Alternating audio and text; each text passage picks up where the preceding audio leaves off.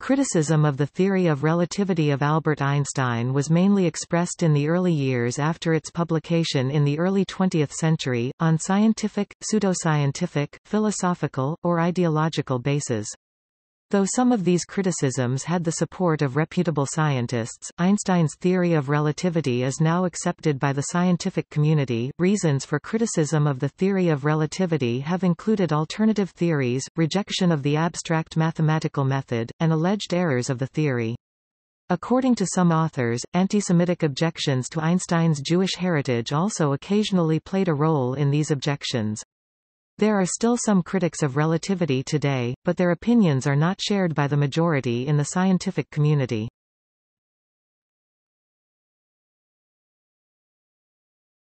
Topic: Special relativity.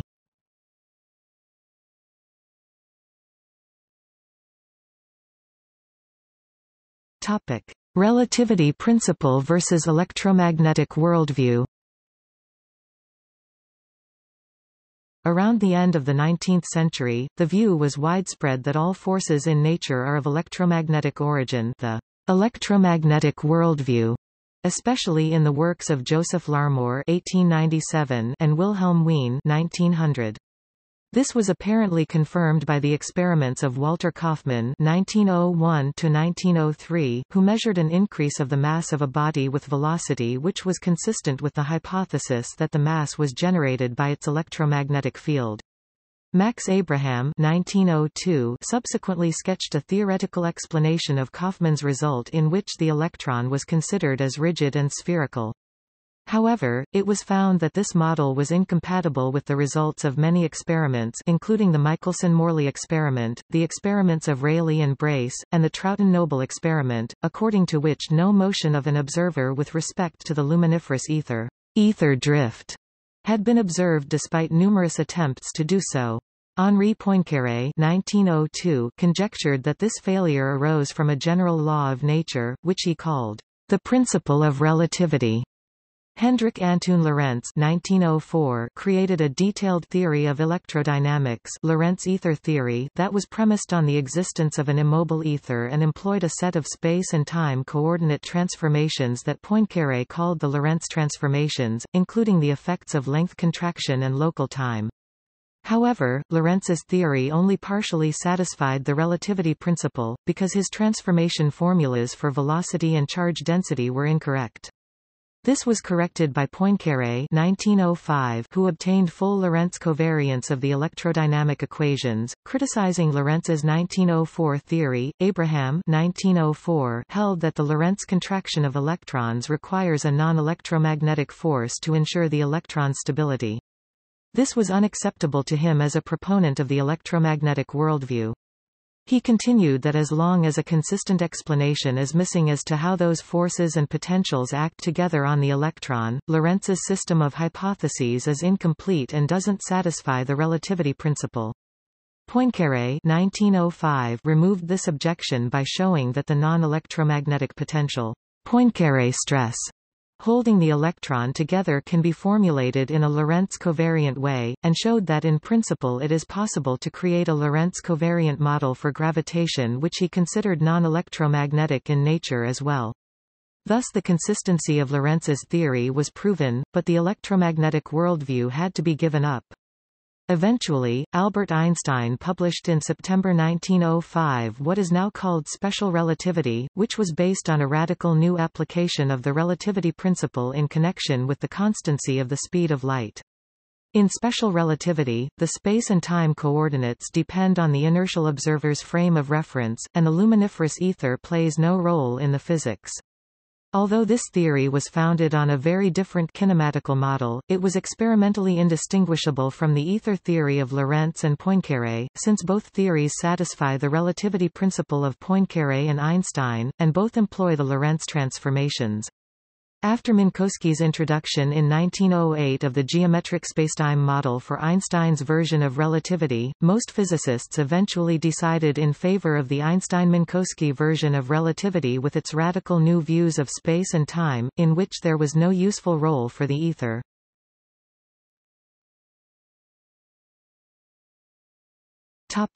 Claimed experimental refutations.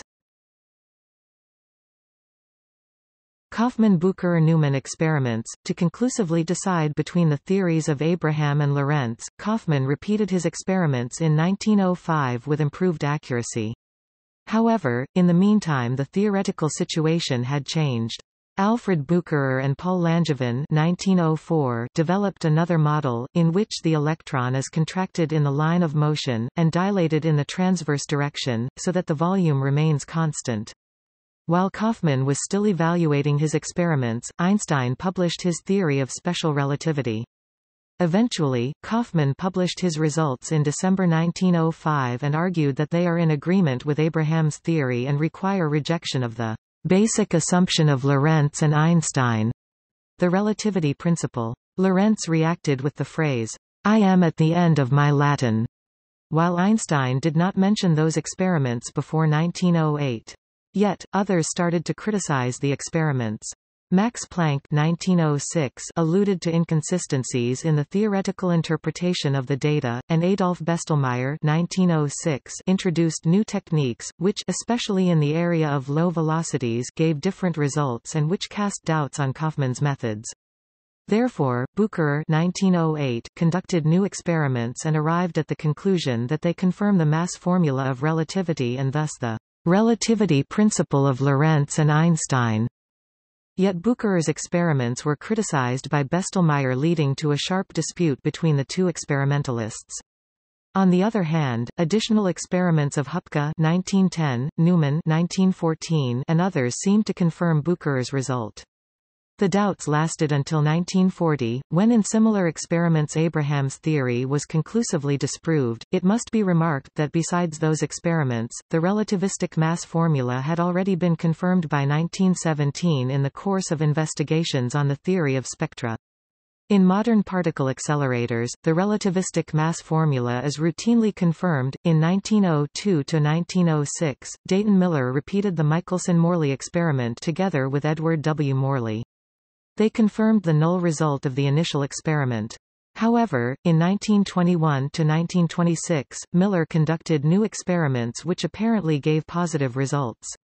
Those experiments initially attracted some attention in the media and in the scientific community but have been considered refuted for the following reasons. Einstein, Max Born, and Robert S. Shankland pointed out that Miller hadn't appropriately considered the influence of temperature.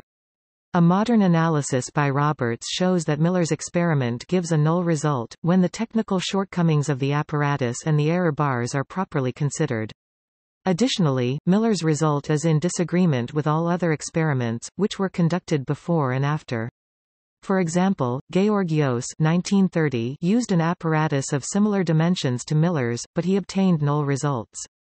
In recent experiments of Michelson-Morley type where the coherence length is increased considerably by using lasers and masers, the results are still negative. In the 2011 faster-than-light neutrino anomaly, the Opera collaboration published results which appeared to show that the speed of neutrinos is slightly faster than the speed of light. However, sources of errors were found and confirmed in 2012 by the Opera collaboration, which fully explained the initial results. In their final publication, a neutrino speed consistent with the speed of light was stated. Also, subsequent experiments found agreement with the speed of light. See measurements of neutrino speed.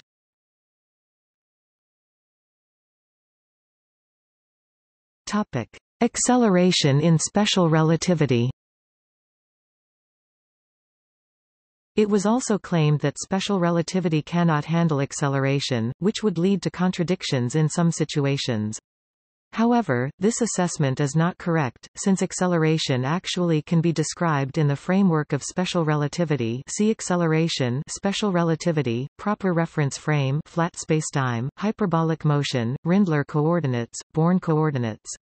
Paradoxes relying on insufficient understanding of these facts were discovered in the early years of relativity.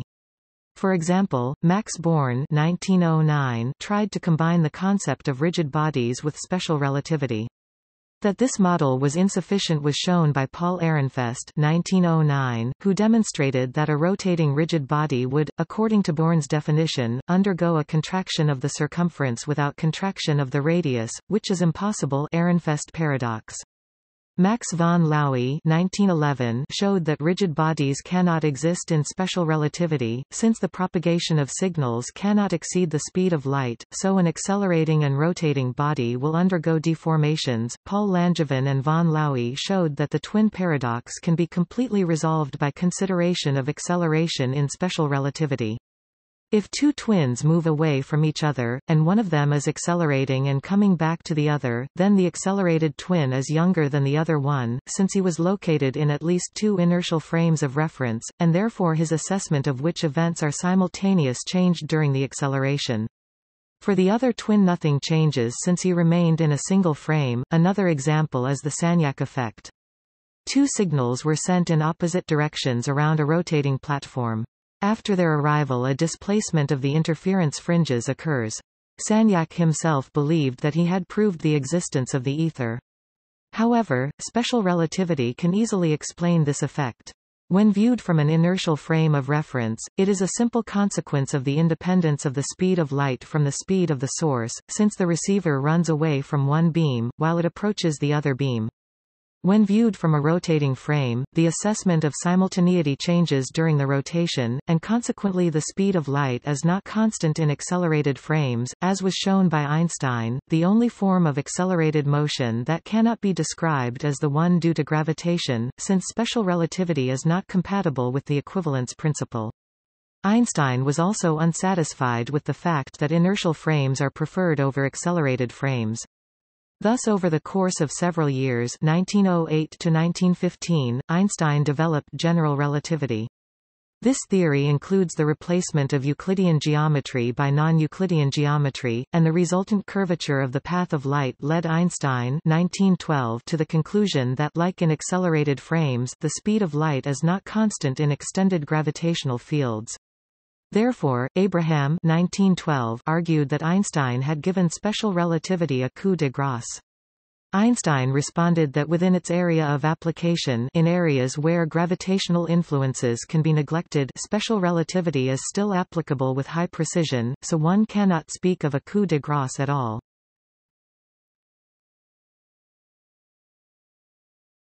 Topic: Superluminal speeds. In special relativity, the transfer of signals at superluminal speeds is impossible, since this would violate the Poincaré–Einstein synchronization, and the causality principle. Following an old argument by Pierre-Simon Laplace, Poincaré 1904 alluded to the fact that Newton's law of universal gravitation is founded on an infinitely great speed of gravity. So the clock synchronization by light signals could in principle be replaced by a clock synchronization by instantaneous gravitational signals. In 1905, Poincaré himself solved this problem by showing that in a relativistic theory of gravity the speed of gravity is equal to the speed of light.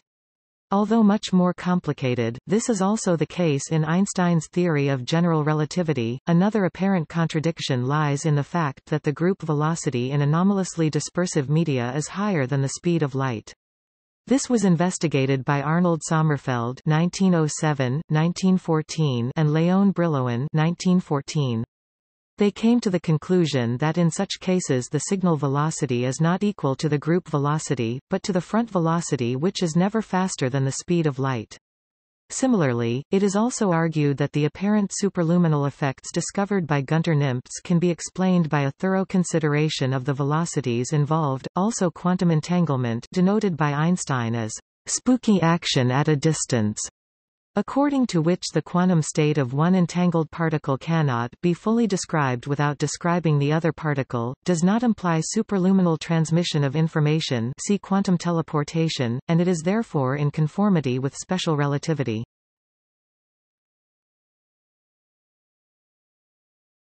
Topic: Paradoxes. Insufficient knowledge of the basics of special relativity, especially the application of the Lorentz transformation in connection with length contraction and time dilation, led and still leads to the construction of various apparent paradoxes.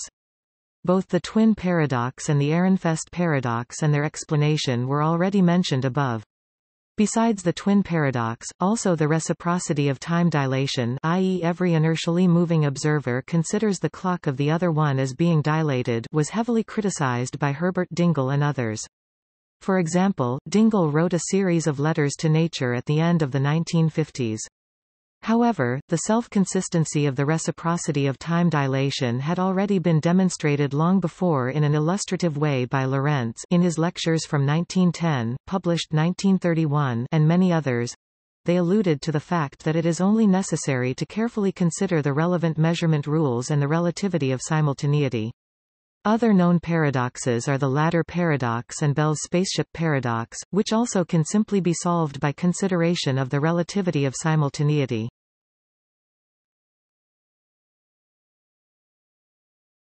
Topic: Ether and absolute space. Many physicists like Hendrik Lorentz, Oliver Lodge, Albert Abraham Michelson, Edmund Taylor Whittaker, Harry Bateman, Ebenezer Cunningham, Charles Émile Picard, Paul Painlevé were uncomfortable with the rejection of the ether, and preferred to interpret the Lorentz transformation based on the existence of a preferred frame of reference, as in the ether-based theories of Lorentz, Larmor, and Poincaré. However, the idea of an ether hidden from any observation was not supported by the mainstream scientific community, therefore the ether theory of Lorentz and Poincaré was superseded by Einstein's special relativity, which was subsequently formulated in the framework of four-dimensional spacetime by Minkowski. Others such as Herbert E. Ives argued that it might be possible to experimentally determine the motion of such an ether, but it was never found despite numerous experimental tests of Lorentz invariance. See tests of special relativity. Also attempts to introduce some sort of relativistic ether, consistent with relativity, into modern physics such as by Einstein on the basis of general relativity 1920, or by Paul Dirac in relation to quantum mechanics 1951, were not supported by the scientific community. See luminiferous ether #end of ether. In his Nobel lecture, George F. Smoot 2006 described his own experiments on the cosmic microwave background radiation anisotropy as new ether drift experiments. Smoot explained that one problem to overcome was the strong prejudice of good scientists who learned the lesson of the Michelson and Morley experiment and special relativity that there were no preferred frames of reference. He continued that there was an education job to convince them that this did not violate special relativity but did find a frame in which the expansion of the universe looked particularly simple.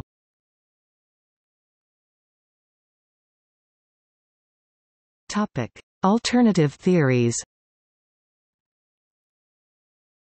The theory of complete ether drag, as proposed by George Gabriel Stokes (1844), was used by some critics as Ludwig Silberstein (1920) or Philip Leonard (1920) as a counter-model of relativity.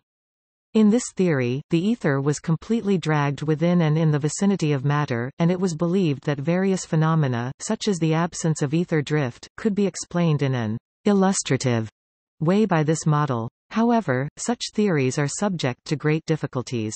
Especially the aberration of light contradicted the theory, and all auxiliary hypotheses, which were invented to rescue it, are self-contradictory, extremely implausible, or in contradiction to other experiments like the Michelson-Gale-Pearson experiment.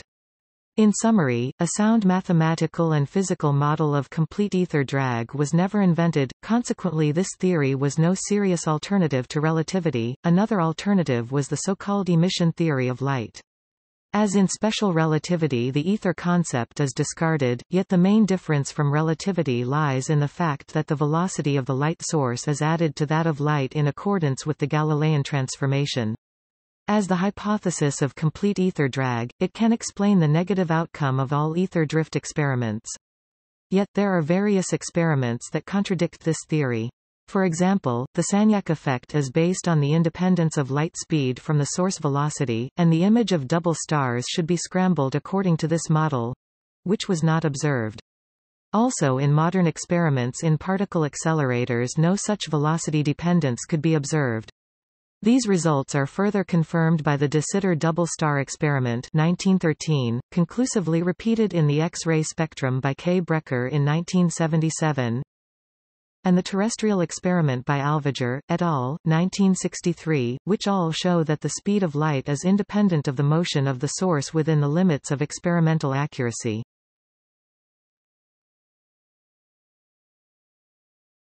Topic: Principle of the constancy of the speed of light. Some consider the principle of the constancy of the velocity of light insufficiently substantiated. However, as already shown by Robert Daniel Carmichael 1910 and others, the constancy of the speed of light can be interpreted as a natural consequence of two experimentally demonstrated facts. The velocity of light is independent of the velocity of the source, as demonstrated by de Sitter double star experiment, Sagnac effect, and many others, see emission theory. The velocity of light is independent of the direction of velocity of the observer, as demonstrated by Michelson-Morley experiment, Kennedy-Thorndike experiment, and many others, see luminiferous ether. Note that measurements regarding the speed of light are actually measurements of the two-way speed of light, since the one-way speed of light depends on which convention is chosen to synchronize the clocks.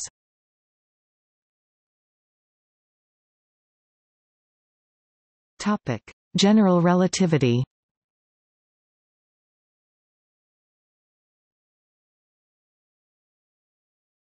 Topic: General covariance.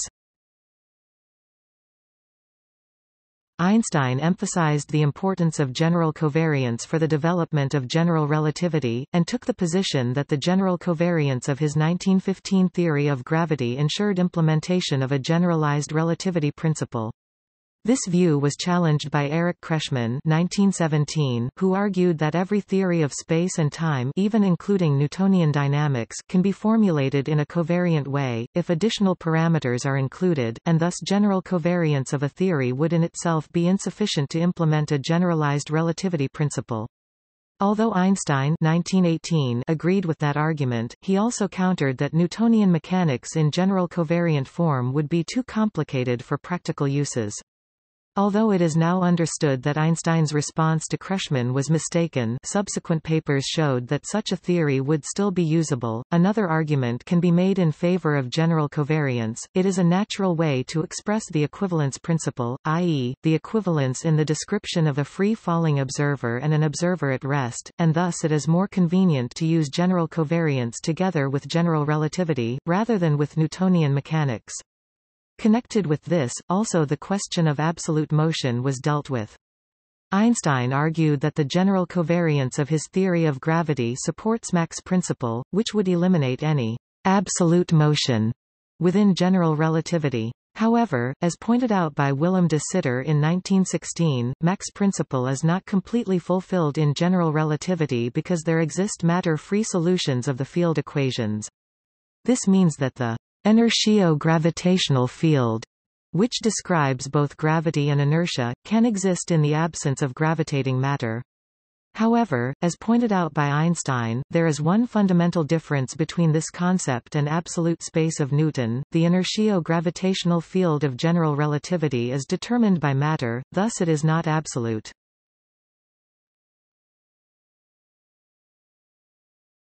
Topic: Bad Nauheim debate.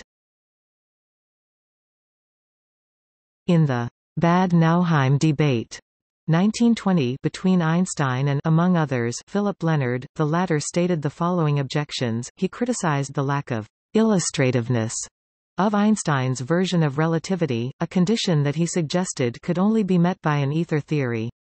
Einstein responded that for physicists the content of illustrativeness, or common sense, had changed in time, so it could no longer be used as a criterion for the validity of a physical theory. Leonard also argued that with his relativistic theory of gravity Einstein had tacitly reintroduced the ether under the name space. While this charge was rejected, among others, by Hermann Weyl, in an inaugural address given at the University of Leiden in 1920, shortly after the Bad Nauheim debates, Einstein himself acknowledged that according to his general theory of relativity, so-called empty space possesses physical properties that influence matter and vice versa. Leonard also argued that Einstein's general theory of relativity admits the existence of superluminal velocities, in contradiction to the principles of special relativity. For example, in a rotating coordinate system in which the Earth is at rest, the distant points of the whole universe are rotating around Earth with superluminal velocities. However, as been pointed out by Weyl, it's not possible to handle a rotating extended system as a rigid body, neither in special nor in general relativity. So the signal velocity of an object never exceeds the speed of light. Another criticism that was raised by both Leonard and Gustav Mie concerned the existence of fictitious gravitational fields in accelerating frames, which according to Einstein's equivalence principle are no less physically real than those produced by material sources. Leonard and Mie argued that physical forces can only be produced by real material sources, while the gravitational field that Einstein supposed to exist in an accelerating frame of reference has no concrete physical meaning. Einstein responded that, based on Mach's principle, one can think of these gravitational fields as induced by the distant masses. In this respect, the criticism of Leonard and Mie has been vindicated, since according to the modern consensus, in agreement with Einstein's own mature views, Mach's principle as originally conceived by Einstein is not actually supported by general relativity, as already mentioned above.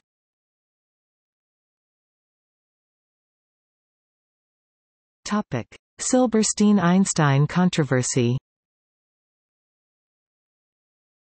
Ludwig Silberstein, who initially was a supporter of the special theory, objected at different occasions against general relativity.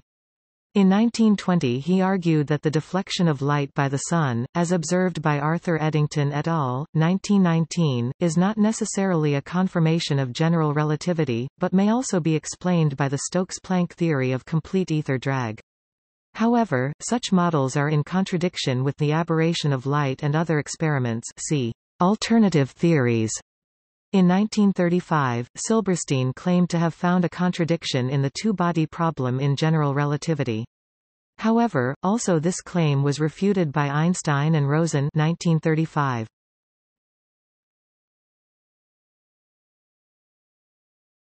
Topic: Philosophical criticism. The consequences of relativity, such as the change of ordinary concepts of space and time, as well as the introduction of non-Euclidean geometry in general relativity, were criticized by some philosophers of different philosophical schools. It was characteristic for many philosophical critics that they had insufficient knowledge of the mathematical and formal basis of relativity, which led to the criticisms often missing the heart of the matter. For example, relativity was misinterpreted as some form of relativism. However, this is misleading as it was emphasized by Einstein or Planck. On one hand, it's true that space and time became relative, and the inertial frames of reference are handled on equal footing. On the other hand, the theory makes natural laws invariant. Examples are the constancy of the speed of light, or the covariance of Maxwell's equations. Consequently, Felix Klein 1910 called it the invariant theory of the Lorentz group, instead of relativity theory, and Einstein, who reportedly used expressions like absolute theory, sympathized with this expression as well. Critical responses to relativity were also expressed by proponents of neo-Kantianism, Paul Natorp, Bruno Bach, etc., and phenomenology, Oscar Becker, Moritz Geiger, etc. While some of them only rejected the philosophical consequences, others rejected also the physical consequences of the theory. Einstein was criticized for violating Immanuel Kant's categoric scheme, i.e., it was claimed that spacetime curvature caused by matter and energy is impossible, since matter and energy already require the concepts of space and time. Also, the three-dimensionality of space, Euclidean geometry, and the existence of absolute simultaneity were claimed to be necessary for the understanding of the world. None of them can possibly be altered by empirical findings.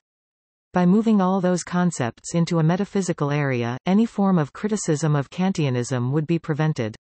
Other pseudo-Kantians like Ernst Cassirer or Hans Reichenbach 1920, tried to modify Kant's philosophy.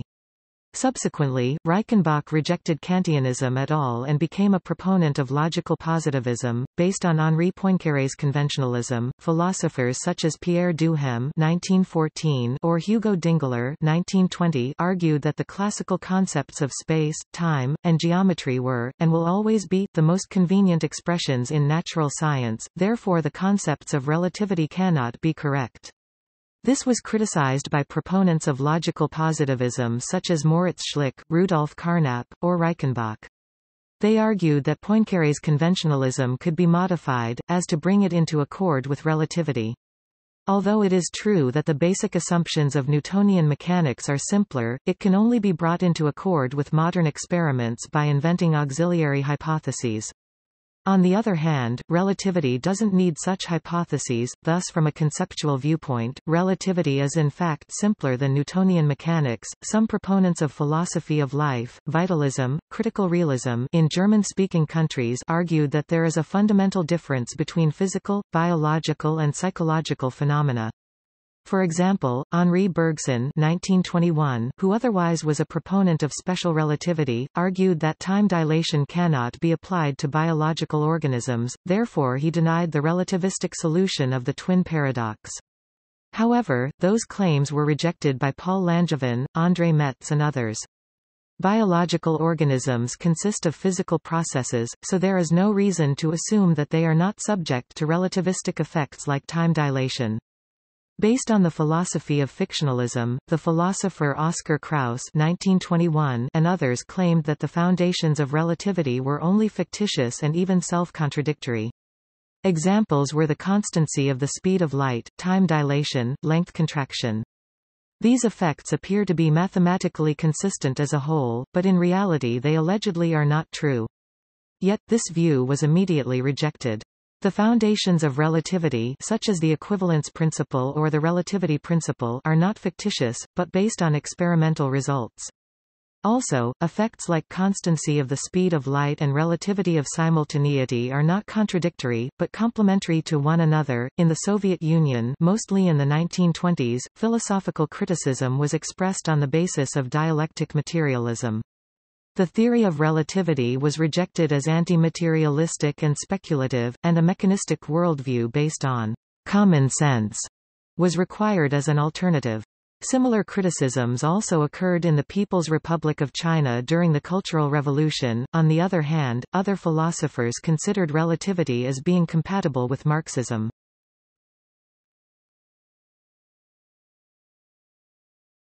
Topic: Relativity hype and popular criticism. Although Planck already in 1909 compared the changes brought about by relativity with the Copernican revolution, and although special relativity was accepted by most of the theoretical physicists and mathematicians by 1911, it was not before publication of the experimental results of the eclipse expeditions 1919 by a group around Arthur Stanley Eddington that relativity was noticed by the public. Following Eddington's publication of the eclipse results, Einstein was glowingly praised in the mass media, and was compared to Nicolaus Copernicus, Johannes Kepler and Isaac Newton, which caused a popular relativity hype, Relativitätsrummel, as it was called by Sommerfeld, Einstein, and others. This triggered a counter-reaction of some scientists and scientific laymen who could not accept the concepts of modern physics, including relativity theory and quantum mechanics. The ensuing public controversy regarding the scientific status of Einstein's theory of gravity, which was unprecedented, was partly carried out in the press. Some of the criticism was not only directed to relativity, but personally at Einstein as well, who some of his critics accused of being behind the promotional campaign in the German press.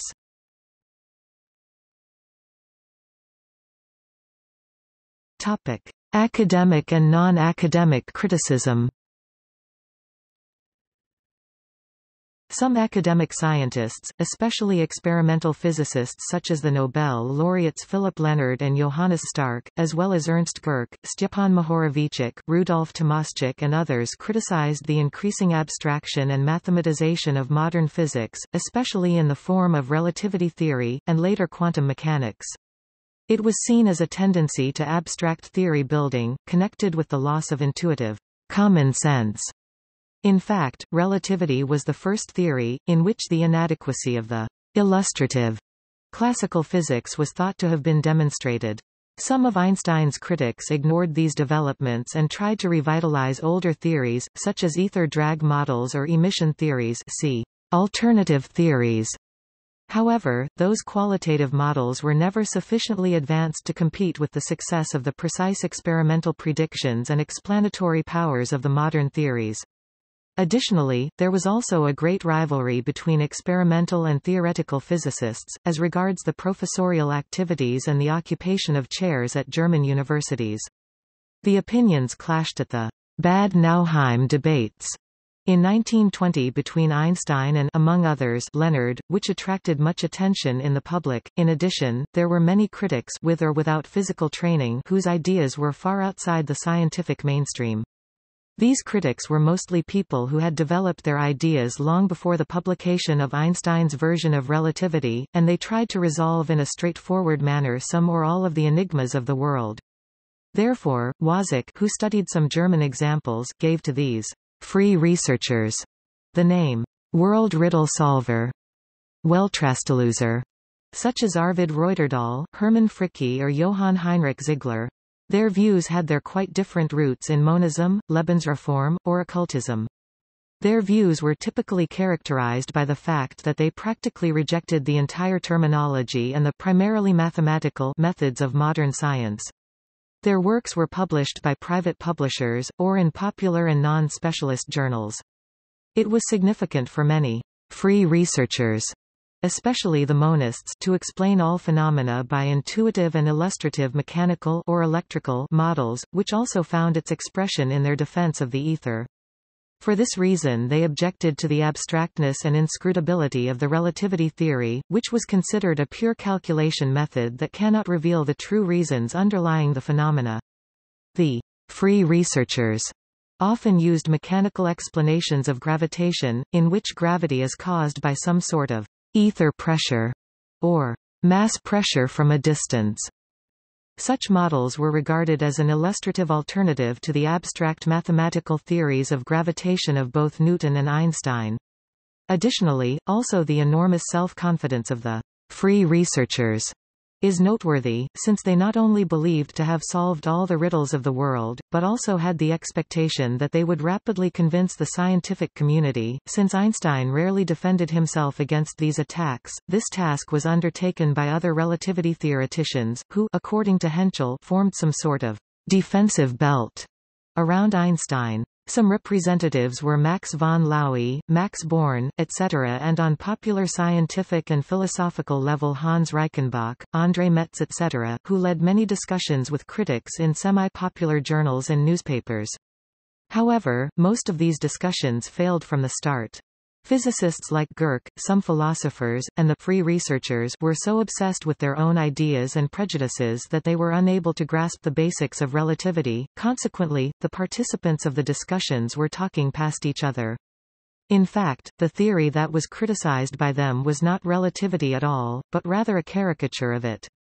The free researchers were mostly ignored by the scientific community, but also, in time, respected physicists such as Leonard and Girk found themselves in a position outside the scientific community. However, the critics didn't believe that this was due to their incorrect theories, but rather due to a conspiracy of the relativistic physicists and in the 1920s and 1930s of the Jews as well, which allegedly tried to put down the critics, and to preserve and improve their own positions within the academic world. For example, Girk 1920-24 held that the propagation of relativity is a product of some sort of mass suggestion. Therefore, he instructed a media monitoring service to collect over 5,000 newspaper clippings which were related to relativity, and published his findings in a book. However, Girk's claims were rejected, because the simple existence of the relativity hype says nothing about the validity of the theory, and thus it cannot be used for or against relativity. Afterward, some critics tried to improve their positions by the formation of alliances. One of them was the Academy of Nations, which was founded in 1921 in the USA by Robert T. Brown and Arvid Reuterdahl. Other members were Thomas Jefferson Jackson C. and as well as Girk and Mohorovicic in Germany. It is unknown whether other American critics such as Charles Lane Poore, Charles Francis Brush, Dayton Miller were also members. The alliance disappeared as early as the mid-1920s in Germany and by 1930 in the USA.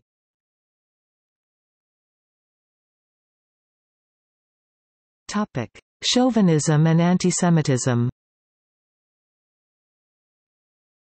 Shortly before and during World War I, there appeared some nationalistically motivated criticisms of relativity and modern physics. For example, Pierre Duhem regarded relativity as the product of the too formal and abstract German spirit, which was in conflict with the common sense. Similarly, popular criticism in the Soviet Union and China, which partly was politically organized, rejected the theory not because of factual objections, but as ideologically motivated as the product of Western decadence, so in those countries, the Germans or the Western civilization were the enemies. However, in Germany the Jewish ancestry of some leading relativity proponents such as Einstein and Minkowski made them targets of racially minded critics, although many of Einstein's German critics did not show evidence of such motives. The engineer Paul Weyland, a known nationalistic agitator, arranged the first public meeting against relativity in Berlin in 1919. While Leonard and Stark were also known for their nationalistic opinions, they declined to participate in Weyland's rallies, and Weyland's campaign eventually fizzled out due to a lack of prominent speakers. Leonard and others instead responded to Einstein's challenge to his professional critics to debate his theories at the scientific conference held annually at Bad Nauheim. While Einstein's critics, assuming without any real justification that Einstein was behind the activities of the German press in promoting the triumph of relativity, generally avoided anti-Semitic attacks in their earlier publications, it later became clear to many observers that antisemitism did play a significant role in some of the attacks. Reacting to this underlying mood, Einstein himself openly speculated in a newspaper article that in addition to insufficient knowledge of theoretical physics, antisemitism at least partly motivated their criticisms. Some critics, including Weyland, reacted angrily and claimed that such accusations of antisemitism were only made to force the critics into silence. However, subsequently Weyland, Leonard, Stark and others clearly showed their anti-Semitic biases by beginning to combine their criticisms with racism. For example, Theodor Fritsch emphasized the alleged negative consequences of the Jewish spirit within relativity physics, and the far-right press continued this propaganda unhindered. After the murder of Walther Rathenau 1922 and murder threats against Einstein, he left Berlin for some time. Gurke's book on The Mass Suggestion of Relativity Theory 1924 was not anti-Semitic itself, but it was praised by the far-right press as describing an alleged typical Jewish behavior, which was also imputed to Einstein personally. Philip Leonard in 1922 spoke about the foreign spirit as the foundation of relativity, and afterward he joined the Nazi Party in 1924. Johannes Stark did the same in 1930. Both were proponents of the so-called German physics, which only accepted scientific knowledge based on experiments, and only if accessible to the senses. According to Leonard 1936, this is the Aryan physics or physics by man of Nordic kind, as opposed to the alleged formal dogmatic Jewish physics. Additional anti-Semitic critics can be found in the writings of Wilhelm Müller, Bruno Turing and others. For example, Müller erroneously claimed that relativity was a purely Jewish affair, and it would correspond to the Jewish essence, etc., while Turing made comparisons between the Talmud and relativity. Topic: Accusations of plagiarism and priority discussions.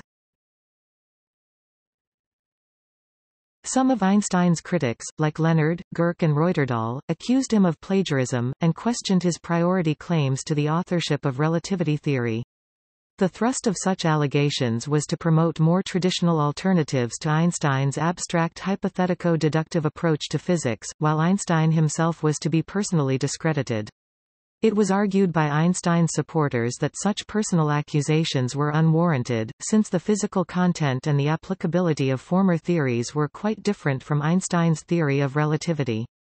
However, others argued that between them Poincaré and Lorentz had earlier published several of the core elements of Einstein's 1905 relativity paper, including a generalized relativity principle that was intended by Poincaré to apply to all physics. Some examples: Johann Georg von Soldner (1801) was credited for his calculation of the deflection of light in the vicinity of celestial bodies, long before Einstein's prediction, which was based on general relativity. However, Soldner's derivation has nothing to do with Einstein's, since it was fully based on Newton's theory, and only gave half of the value as predicted by general relativity. Paul Gerber (1898) published a formula for the perihelion advance of Mercury, which was formally identical to an approximate solution given by Einstein. However, since Einstein's formula was only an approximation, the solutions are not identical. In addition, Gerber's derivation has no connection with general relativity and was even considered as meaningless. Woldemar Voigt (1887) derived a transformation, which is very similar to the Lorentz transformation. As Voigt himself acknowledged, his theory was not based on electromagnetic theory, but on an elastic ether model. His transformation also violates the relativity principle. Friedrich Hasenöhrl (1904) applied the concept of electromagnetic mass and momentum, which were known long before, to cavity and thermal radiation. Yet, the applicability of Einstein's mass-energy equivalence goes much further, since it is derived from the relativity principle and applies to all forms of energy. Menihert-Palagi (1901) developed a philosophical space-time model in which time plays the role of an imaginary fourth dimension. Palagi's model was only a reformulation of Newtonian physics, and had no connection to electromagnetic theory, the relativity principle, or to the constancy of the speed of light. Some contemporary historians of science have revived the question as to whether Einstein was possibly influenced by the ideas of Poincaré, who first stated the relativity principle and applied it to electrodynamics, developing interpretations and modifications of Lorentz's electron theory that appear to have anticipated what is now called special relativity. Another discussion concerns a possible mutual influence between Einstein and David Hilbert as regards completing the field equations of general relativity. See relativity priority dispute.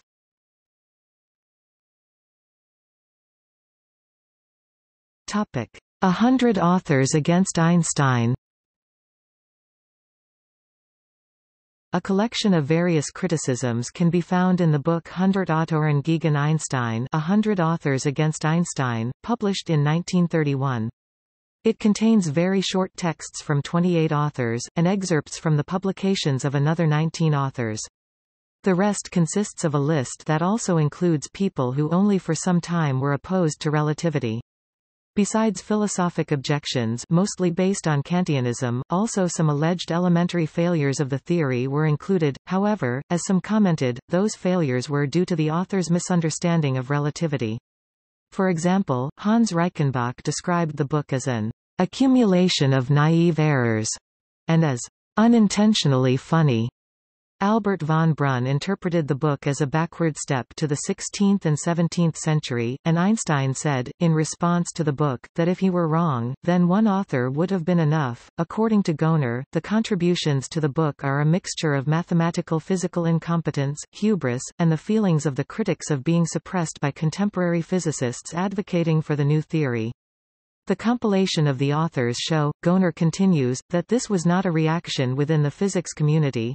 Only one physicist, Karl Strehl, and three mathematicians, Jean-Marie Leroux, Emmanuel Lasker and Hjalmar Mellin, were present, but a reaction of an inadequately educated academic citizenship, which didn't know what to do with relativity. As regards the average age of the authors, 57% were substantially older than Einstein, one-third was around the same age, and only 2 persons were substantially younger. 2 authors, Reuterdahl, von Mittes, were anti-Semitic and 4 others were possibly connected to the Nazi movement. On the other hand, no anti-Semitic expression can be found in the book, and it also included contributions of some authors of Jewish ancestry: Salomo Friedlander, Ludwig Goldschmidt, Hans Israel, Emmanuel Lasker, Oskar Krauss, Menihert-Palagi.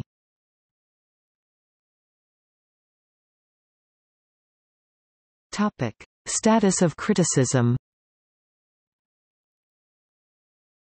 The theory of relativity is considered to be self-consistent, is consistent with many experimental results, and serves as the basis of many successful theories like quantum electrodynamics.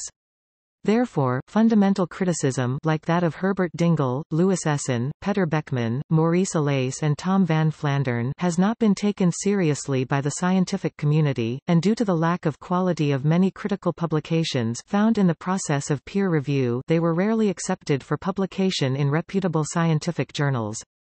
Just as in the 1920s, most critical works are published in small publications houses, alternative journals like Apeiron or Galilean Electrodynamics, or private websites. Consequently, where criticism of relativity has been dealt with by the scientific community, it has mostly been in historical studies. However, this does not mean that there is no further development in modern physics. The progress of technology over time has led to extremely precise ways of testing the predictions of relativity, and so far it has successfully passed all tests such as in particle accelerators to test special relativity, and by astronomical observations to test general relativity.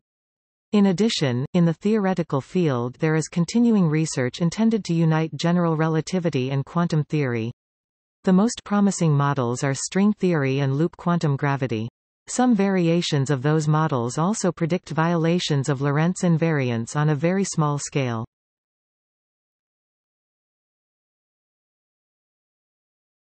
Topic. See also: Alternatives to general relativity, Fringe science, History of special relativity.